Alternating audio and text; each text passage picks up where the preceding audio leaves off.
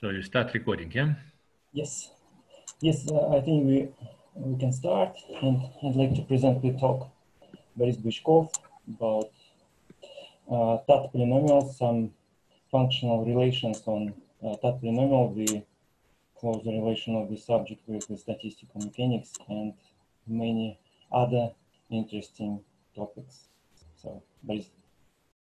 Yeah, so thanks for opportunity to give a talk in Yaroslavl. So I've been in Yaroslavl several times last year, but nevertheless, it's my pleasure to be again in Yaroslavl. Yeah. So the title of my talk is. So I hope you see the presentation. Yeah. Okay. It's okay. So it's, the talk will be about some functional relations on the space of Ising-Potts models and some related combinatorial topics. So yes, so it will be two parts of the talk. The first part deals with some functional relations. So I'll speak about how the Potts models connect with Yang-Baxter and tetrahedron equations. And in the second part of the talk, I'll speak about the combinatorial objects which connected with all this with the Potts models and all this stuff. So the main hero of the talk is the Potts model, the partition function of the Potts model, star triangle transformation, and so I'll start with the definitions. So for me today, the Potts model, it's just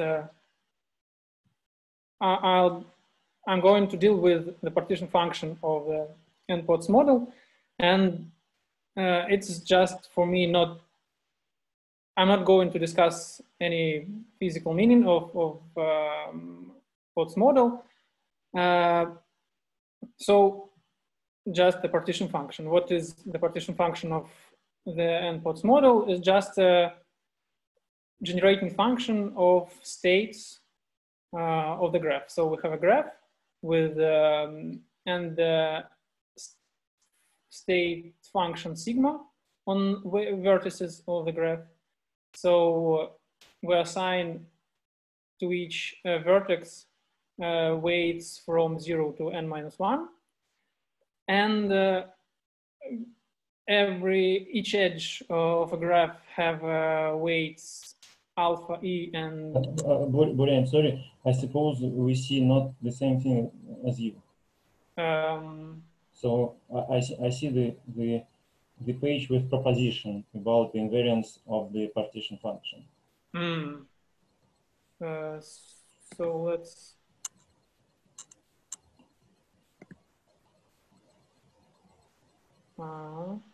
Sorry. Let's try again.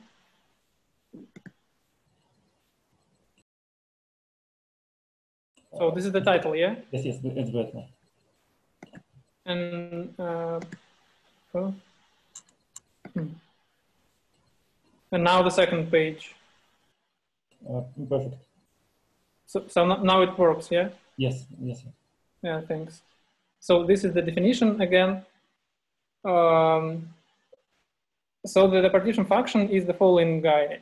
It's a generating function of states of the vertices. So to each vertex we assign again weights from 0 to n from Zn, so from 0 to n-1, and each edge has weights alpha e and beta e, and so this definition means that if the states of vertices of the edge coincide, then we have alpha e, and if not, then we have beta e.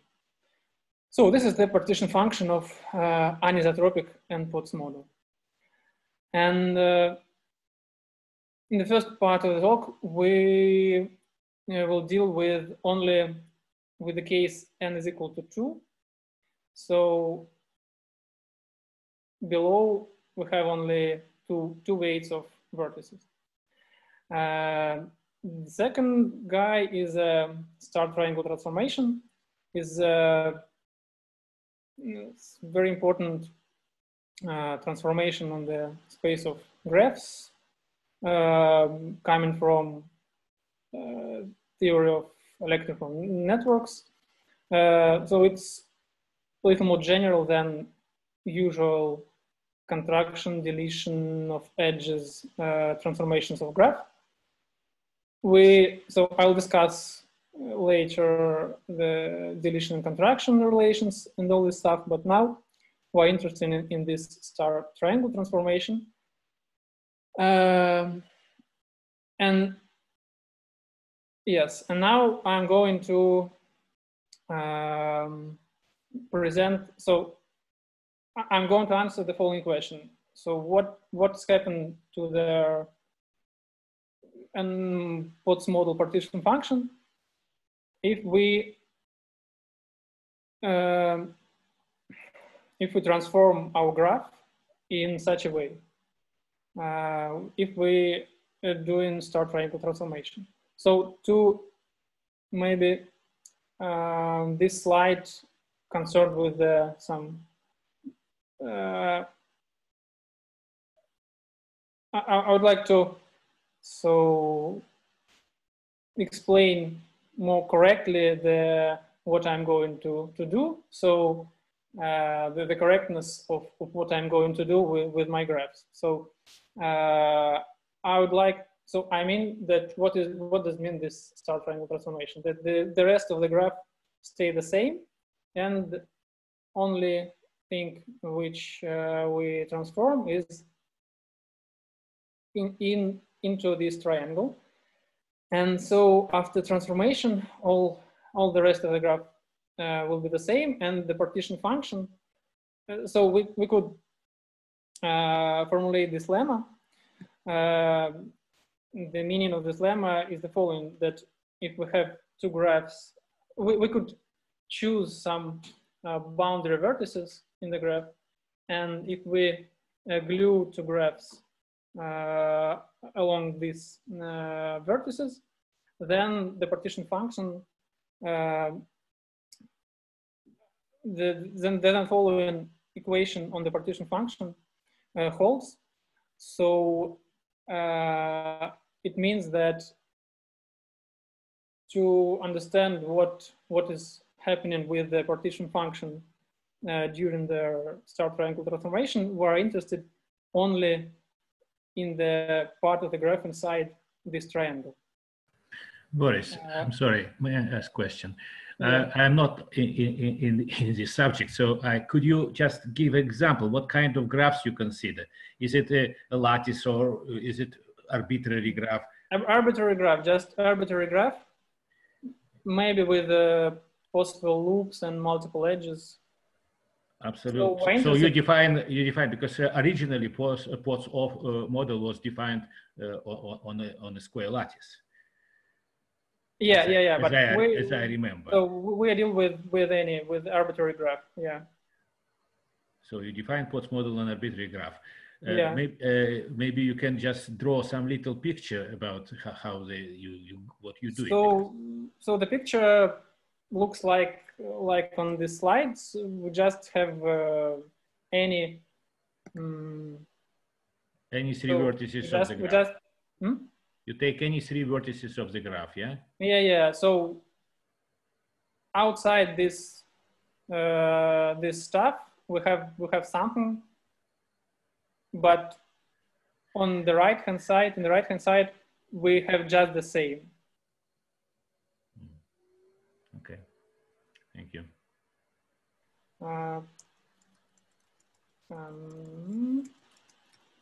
Yes.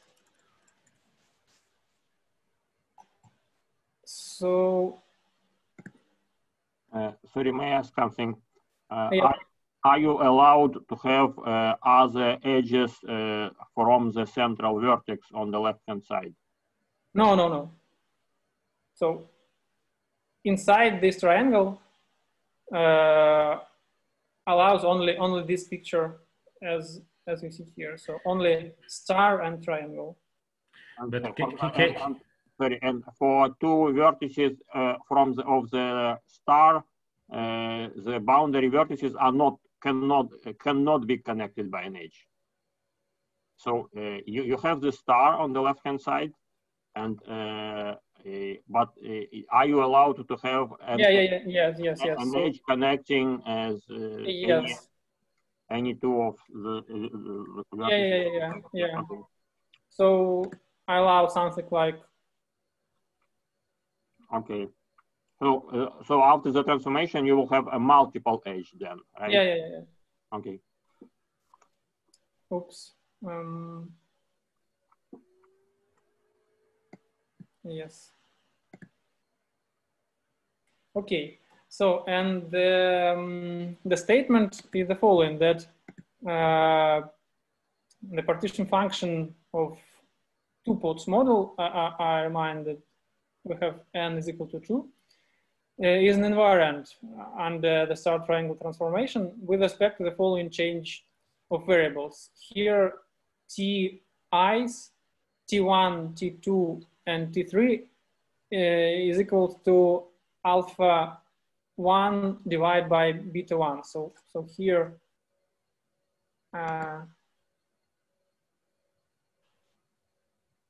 T1, etc. So we have, I remind that we have these three edges, and we have alpha 1 and beta 1, alpha 2 and beta 2, etc. And therefore we have T1, T2, and T3, etc.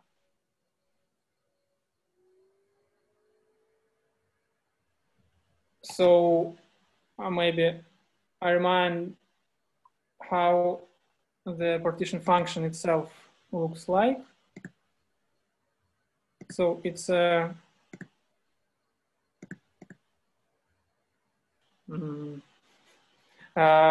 so we have this sum of products of alpha E and beta E. So in our case, sum of products of alpha 1, alpha 2, alpha 3, and beta 1, beta 2, beta 3, depending on the states of the boundary vertices of this triangle.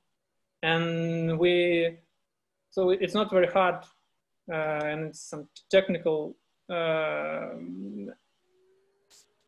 statement that if we track the possible states of this triangle, we obtain the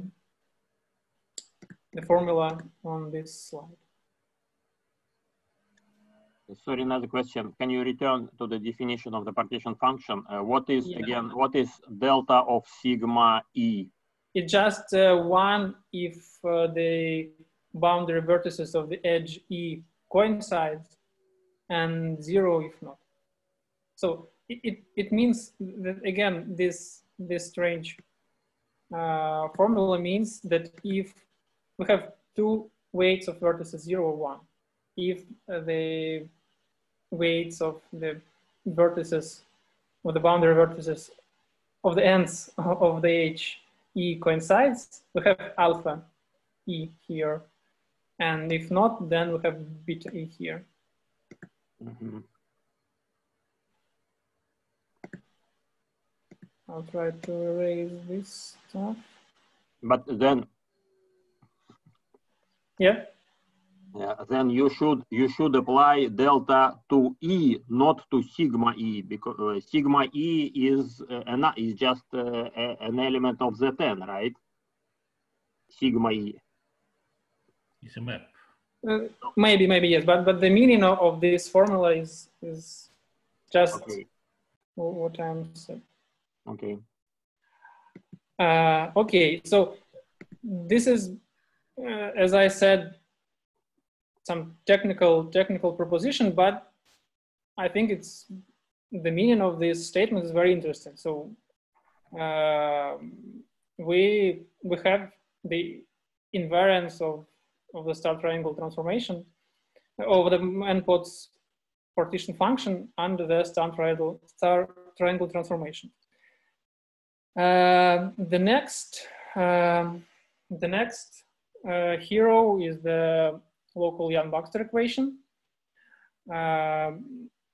So local Yang-Baxter equation is the following guy. So here the Rij of Tk is a 3×3 matrix, and so it turns out that this transformation from the previous slide, transformation which gives the invariance of the n-pods model under star triangle transformations, gives a solution of the local Yang-Baxter equation. So the following solution, it's the orthogonal solution of the local Yang-Baxter equation. So here you see S of t is just an involution, and this R matrix I define here. So it's R12 of T3, and so the other matrices define analogously, and this is so just so the main thing here, I think that it's connected with some, so it's connected with its orthogonal solution, and therefore we have some ideas and generalization of all this stuff, but it's only on the level of ideas now. But again, this statement that this is the solution of local Yang-Baxter equation is again technical proposition. You could just compute the left-hand side and the right-hand side of the equation. Sorry, may I interrupt you? Could you just in 2 words formulate where you're going? What's the problem you're solving? And because I see the flow of computations and statements. What is the problem you're doing? So, what you want to achieve? Yes, today, so I'll present a few, so maybe not a few, but many technical results today. But the main idea that all this result connect the combinatorial stuff like Tutte polynomials and some statistical mechanics stuff like n-pods models. And so we'll see some statements which relate one and other part of the story. May I add some comments? So in fact, this, but may I give some comments just to draw the direction, the principal direction of this work. So in fact, it's an analog of the very interesting cluster structures, like the Lustig problem, like the electrical network. In this case, we have many analogous properties, like the star triangle transformation, like the solution of the local Yang-Baxter equation, but of the different type, of orthogonal type. In the Lustig case, it is the unipotent group. In the case of electrical network, we have a solution which is relevant to the symplectic group. In this case, in the case of the Ising model, of the n equal 2 pods model, we have an orthogonal solution of the local Yang-Baxter equation and the corresponding solution of the Zamolodchikov tetrahedron equation. So it's a part of the series of similar structures, of the similar cluster structures.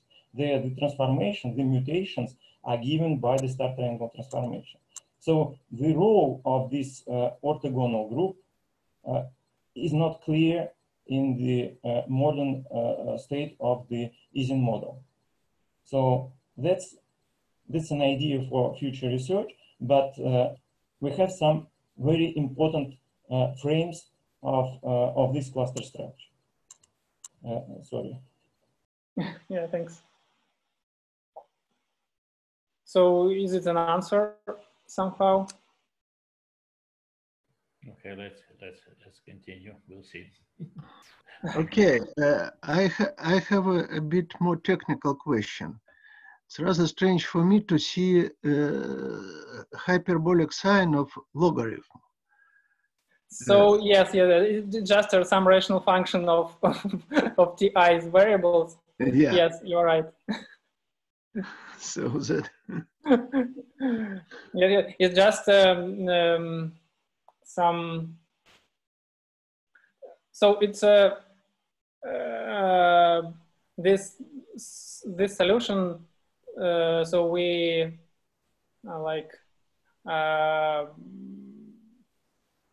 it's very similar to the Sergeyev solution of local Yang-Baxter equation, and therefore we just put the analogous formulas here. But you're right, of course.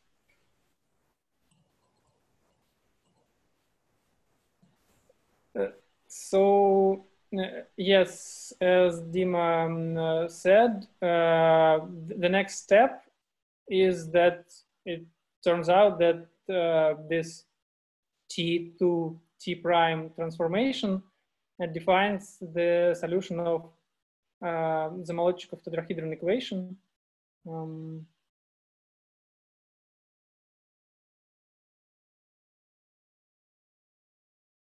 Some comments in the chat. Yes. Okay, so some preliminary work here. So we have this so-called standard graph, and in each vertex of this graph, I would like to assign this R matrix, again R matrix, but now it will be 4x4 matrix.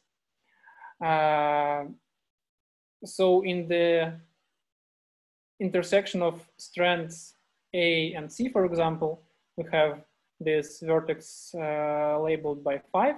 So the matrix RAC of T5 is this 4x4 matrix.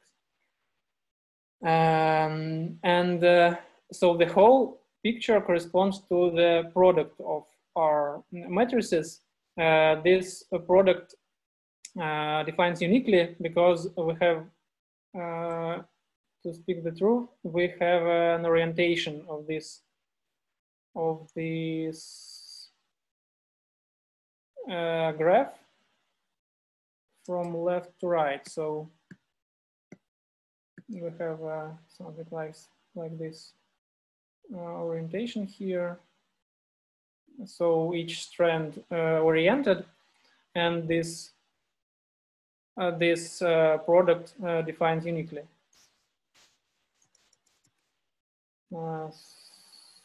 Yes.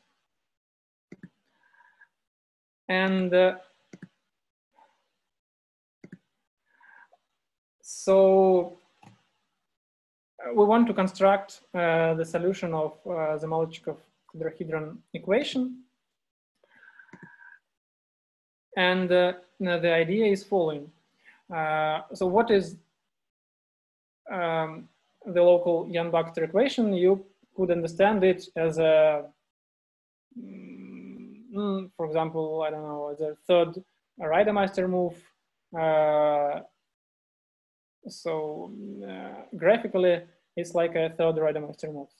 And here in this picture is a consequences of for this like third Reidemeister moves. So here, for example, the first transformation T1 to 3, we just take the strand D and take it from the left to the right. So we take three vertices 1 to 3 and take strand D from left to the right.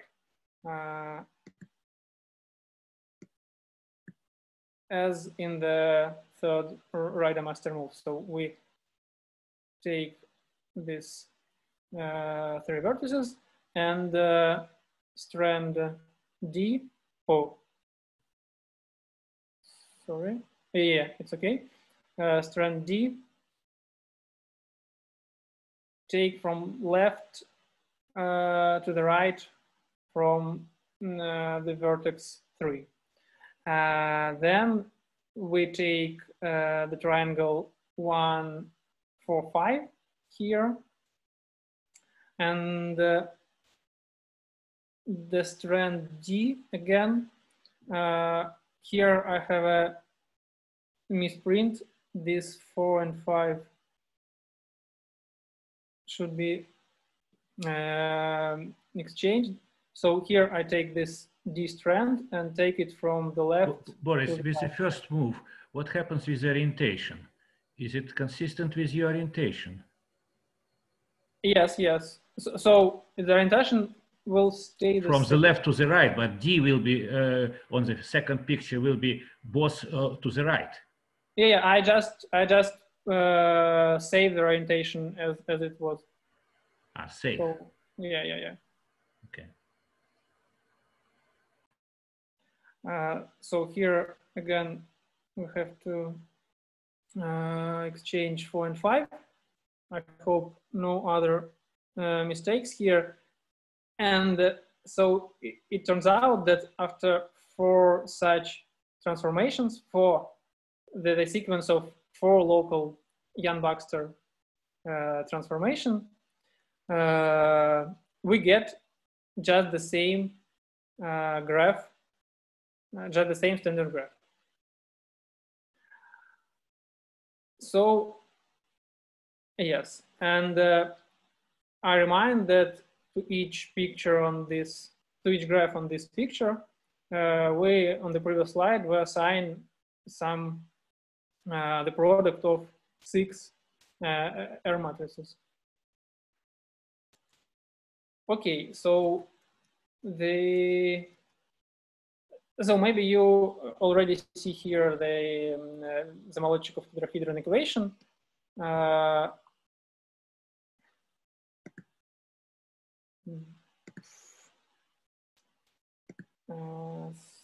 Yes,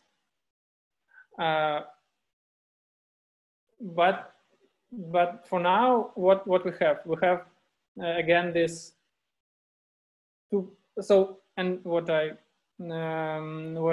have to say that we could change the order of our local Yang-Baxter moves, because here we start from the vertices 1 to 3, and we could start from the vertices 3, 5, 6. So here we have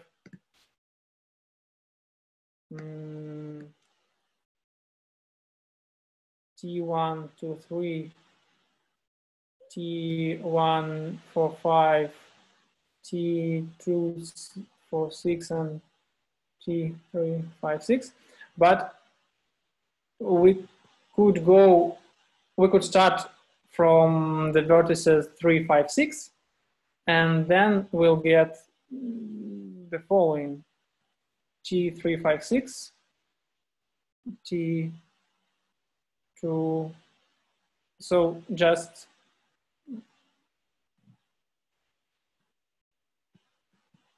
in the opposite direction. So in the opposite order. And the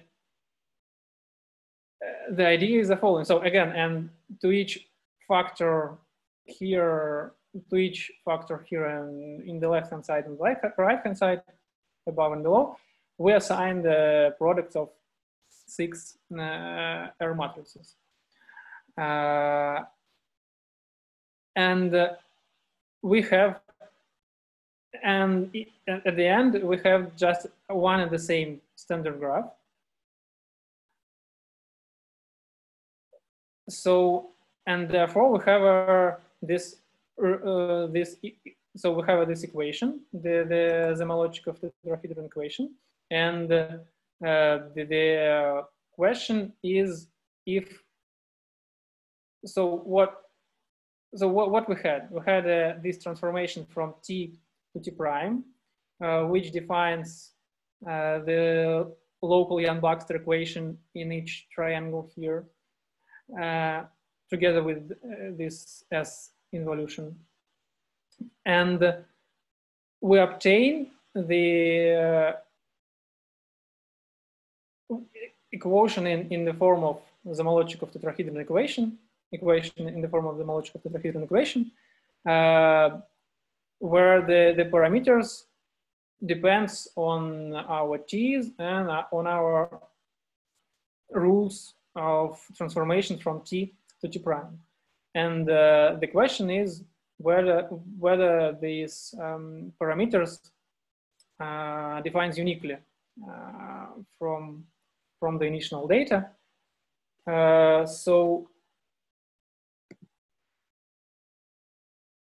And it turns out that the answer is yes. I should erase something.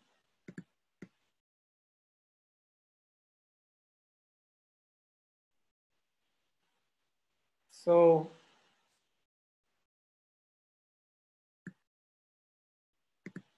yes, the mapping one is just this transformation from T to T prime variables. And this is this products of our matrices. It didn't work. So, and in the end, we have the tetrahedron equations, and where T transformations defines as follows. Yeah, so it's a operator from V to the power 6 to V to the power 6, which acts non-trivially only on 3 these ijk indices. And so it turns out that the elements in the left-hand side defines uniquely by the elements in the right-hand side. So it follows from the following that, why didn't it work? That here after, so if you just consider the product of all these error matrices here, then it turns out that the depending of the resulting matrix from the parameter T4 here, very simple, and then this element, this matrix element defines uniquely, and then more or less step by step, element wise, all the elements of the resultant matrix defines by induction or step by step from the initial values. And yeah, so this is again some technical statement, but idea very nice, and the corollaries which we are not formulate yet, but what for us is very interesting. And this method of applying local Yang-Baxter equation also comes from some, the idea of this method also comes from some cluster structures methods. Yeah, so in the theorem, in the result, this transformation T to T prime, this transformation of parameters define the orthogonal solution for the local Yang-Baxter equation and the solution for the homological tetrahedron equation. As we understand that this statement itself may be not new, this step from local Yang-Baxter to tetrahedron, but we didn't find any proofs of this fact. So to speak the truth, we have one more proof, but it's even more technical than this one, so I'm not going to present it. And so this is the end of the first part, the part concerning with some functional relations on n-POTS model.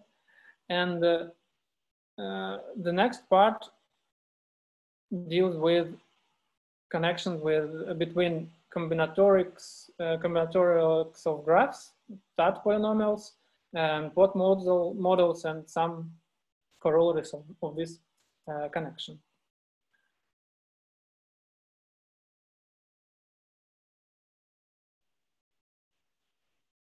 Okay, so first of all, one small definition. We had partition function z without tilde when we assign some arbitrary weights to edges.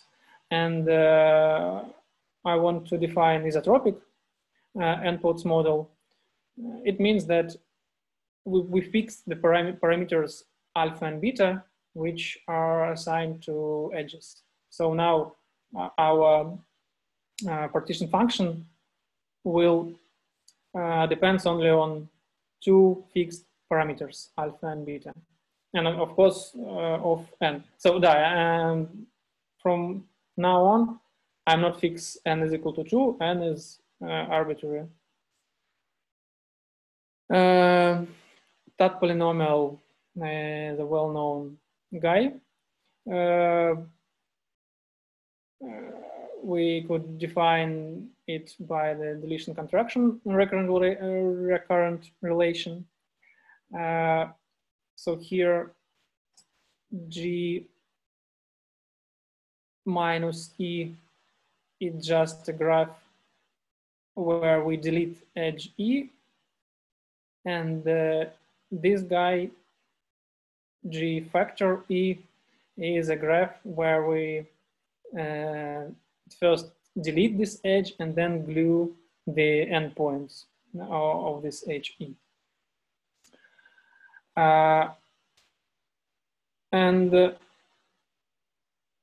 So it is a very classical polynomial and a classical result that the n-POTS isotropic n-POTS partition function connects with the Tutte polynomial in such a way as written here.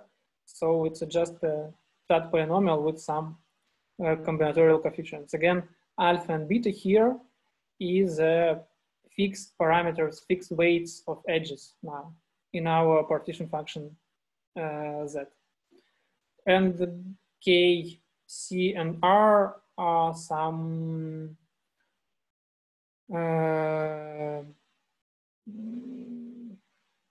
so it's some properties of graph, like number of connected components and rank and co-rank, and all this stuff. So this is very important. This is a very important classical relation. For example, as I understand, the n-pods model is some generalization of Ising model, and Onsager used the combinatorics of Tutte polynomial to calculate the Ising model on the quadratic lattice. So he used this connection, but I'm going to present how we could use this connection in the opposite direction in a few slides. So, what's happening again? Okay, so the main ingredient here is Biggs duality. So we consider two different isotropic n-pods models. So two different partition functions with different alpha 1, beta 1, alpha 2, beta 2. And then the statement that the partition function of the first model expressed in terms of all subgraphs of the, so partition function of subgraphs of the graph of the second model. So the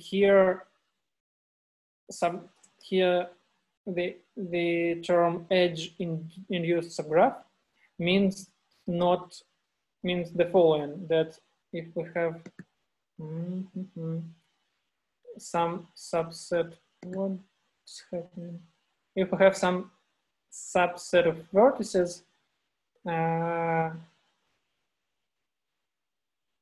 yes.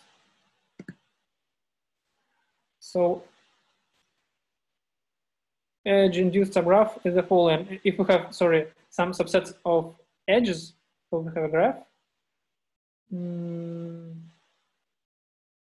then, for example, spanning subgraph, the edge, if we have some subset of edges, for example, we take 1 and 2, then edge-induced subgraph due to this subset A, if A capital is 1 and 2, then we have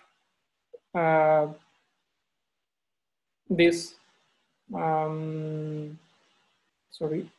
if the set of edges of A is 1 and 2, then we have, this is the edge induced subgraph. So it's not the same as the spanning subgraph, which has the same set of vertices as the whole graph G. So spanned subgraph has the same set of vertices, and this edge-induced subgraph not.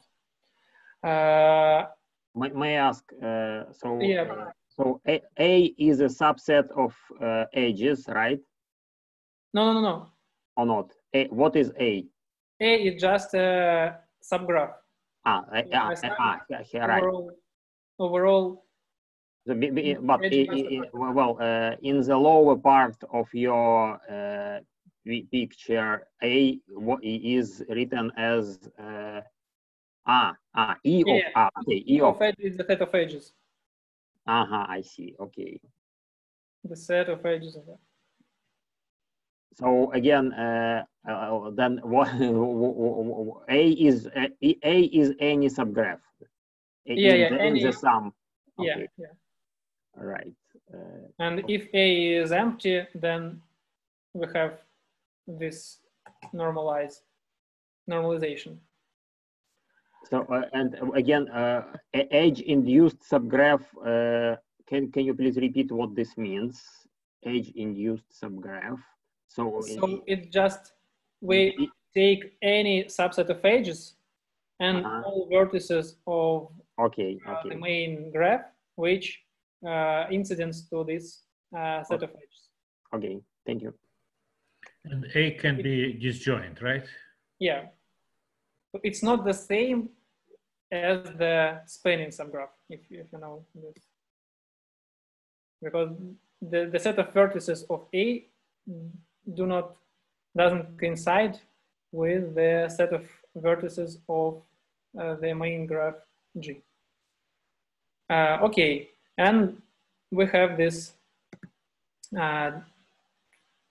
duality duality formula, and absolutely analogous. We have this duality for the anisotropic Potts models. So when then we do not have fixed alpha and beta, just arbitrary alpha and beta. And here these coefficients you see P and Q one and the same. And here they depends on the edge in the second proposition. Okay, and what? Yes. So the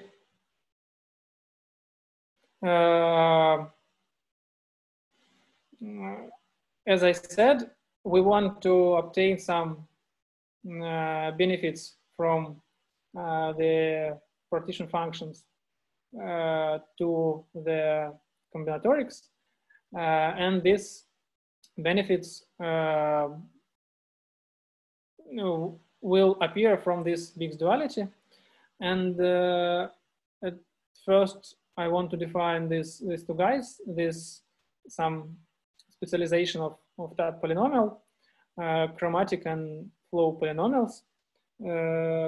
Of course, we could define it independently. So the chromatic polynomial is just a number of ways of color the graph, and the flow polynomials also connects with flows, non-zero flows on the graph, and connects with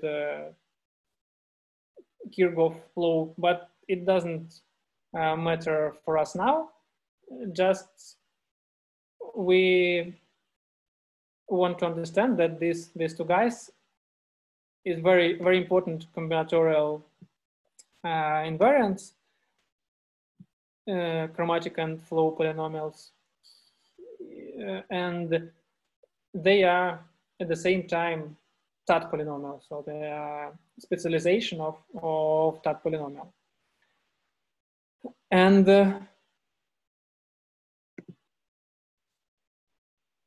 so some nice corollary of this Bychkov duality is the theorem which connects chromatic and flow polynomials. So you see, it's just the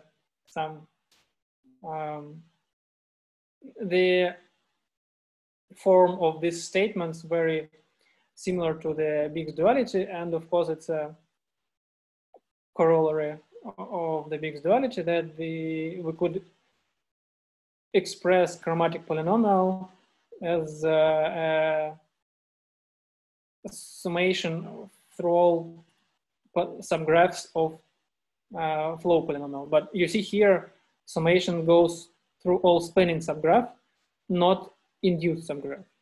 So spanning subgraph is just the same. So spanning subgraph, we take a subset of edges of G, and all edges of the main graph G, and each subset of edges defines spanning subgraph, and the set of vertices of each spanning subgraph coincide with the set of vertices of G. And we have with some combinatorial, yes, this guy's E small, V small, and all this stuff, K small, it's a number of edges, vertices, and connected components of the graph G. So some combinatorial prefactors. And it turns out that here I write down the expression chromatic polynomials as a spanning subgraph of flow polynomials, but we could express in different direction from flow polynomial to chromatic polynomial. And so we could obtain a lot of equations in such forms from the Biggs duality. But I put this guy here because of this is the Matyasevich theorem due to Yuri Matyasevich, who had a very hard proof of this statement, but from the Biggs duality, it's not very hard statement. Yes, and the second corollary of this Biggs duality is not in the combinatorial part of the story, but we use some combinatorial arguments here. So the so-called, so we called it shift in order formulas in the n-pods model partition function. Sorry, some artifact here, it doesn't. So I didn't define this guy, so it doesn't matter. So we just could express the partition function of n1 and 2 pods model in terms of the partition functions of n1 and n2 models separately of all spanning subgraph of G. So I don't want to write down the formula here. It's maybe not very interesting, but the nice idea that we used that the proof of this statement uses the properties of complete flow polynomial. So again, it could be defined just combinatorially as some numbers of flows on a graph, but we could define it as I written down here in the first line as just some overall spanning subgraphs of G. Here A is a spanning subgraphs. And the point is that this is a multiplicative invariant. So this complete flow polynomial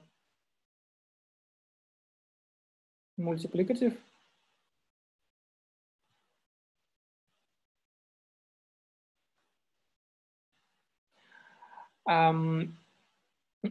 And using Biggs duality, we could express flow polynomial in terms of complete polynomial and back, and then express this partition function of n1 times n2 model in terms of these models, and 1 and then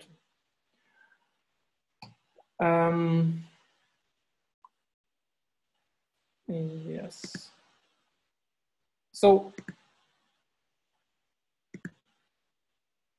and yes, sorry, I should erase all this.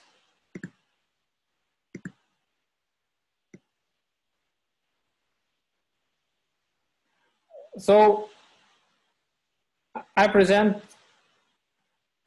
some combinatorial part of the story, connection with the Tutte polynomials, and in the end, I'd like to present some ideas how one could connect this Biggs duality to the star triangle transformation.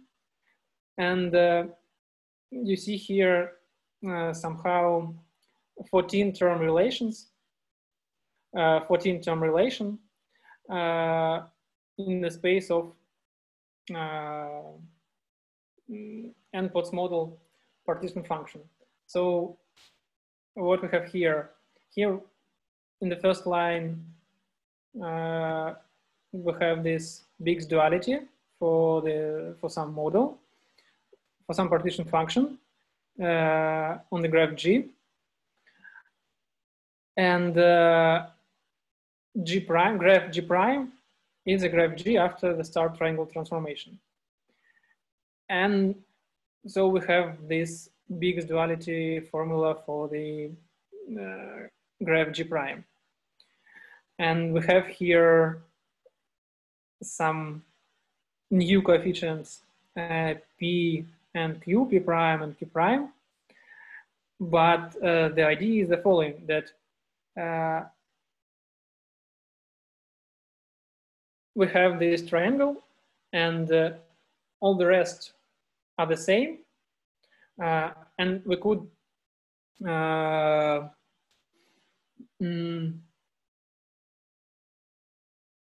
so we could connect this P and Q primes and P and Q and P and Q itself in such a way that all the rest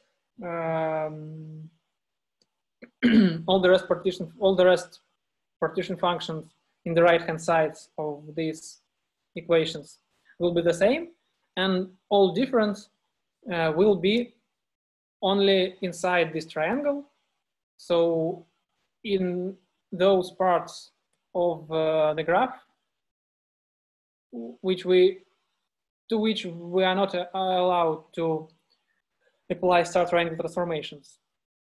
And in the end, we have some equality of seven terms in the left-hand side and 7 terms in the right-hand side, which depicted in this picture. And this some 14-term relations, and we will get this 14-term relations, which I don't want to write down now. But nevertheless, we have something, some connections. So I think this is more or less the end of the story by now. I have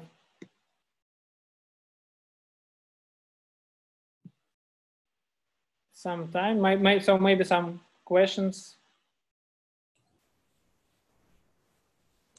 Dima told us about the mutations and the cluster algebra. Can you point where these objects appear in this construction? So here the main, maybe, so we're using the ideas from cluster algebra theory when in this story with when we're where came from local Yang-Baxter to tetrahedron equation. So these ideas came from cluster algebra. May I comment? Good. Yeah.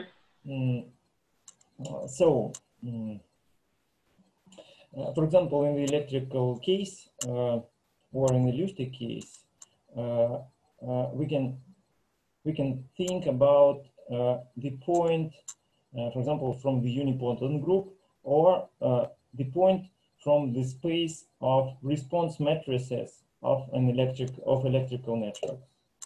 And this any point. There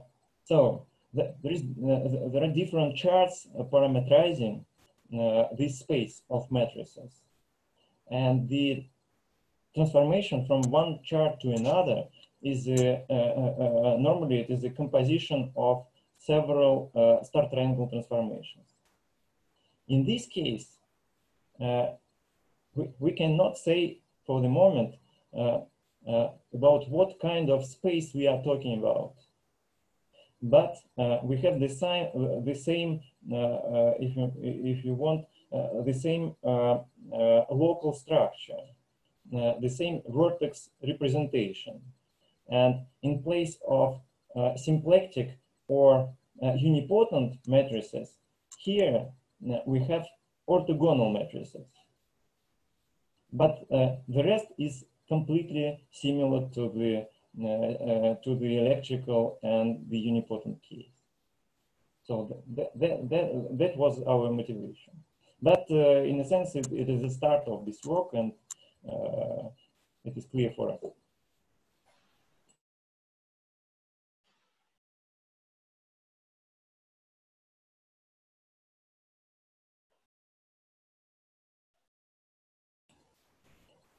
Buri, I have a question about the 14th term relation.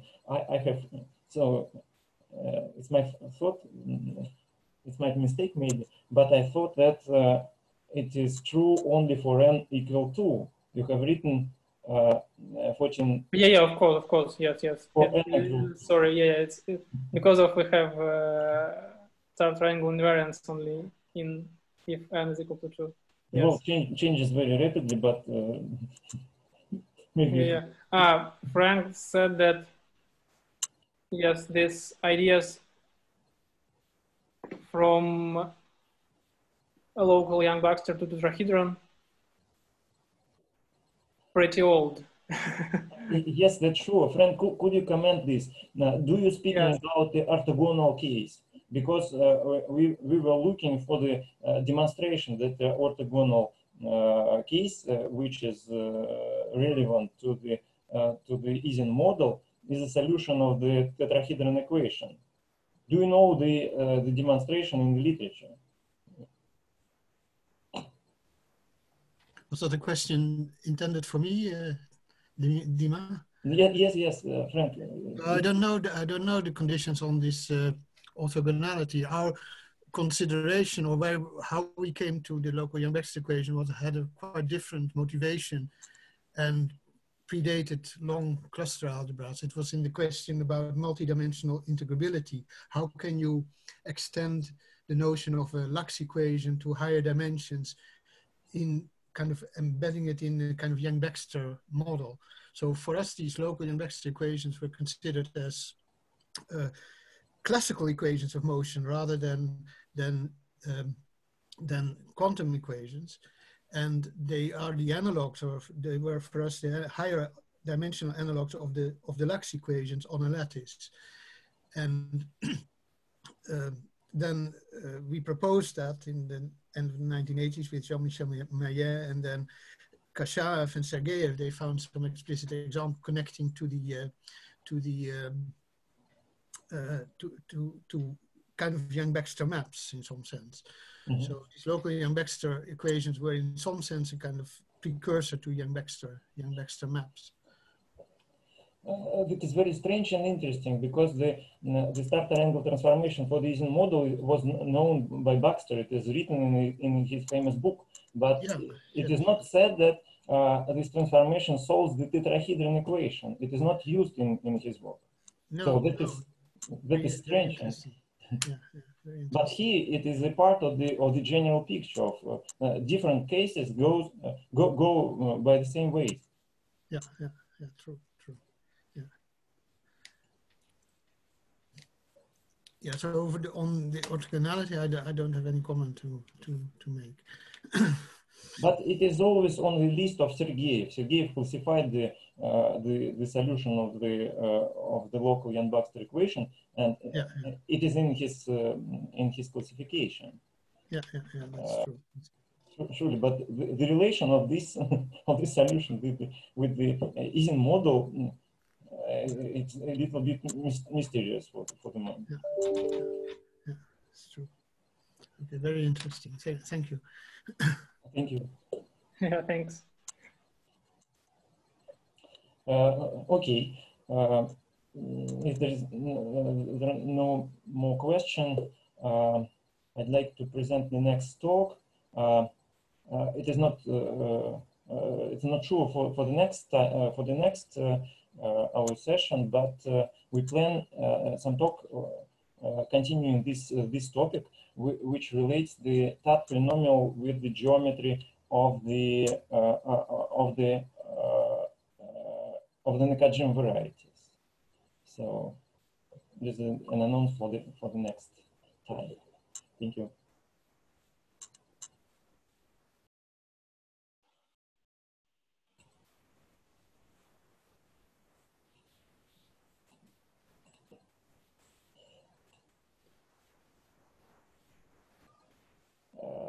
Okay, if there's no questions, I'd like to thank Borja and all the participants. Thank you. Thank you.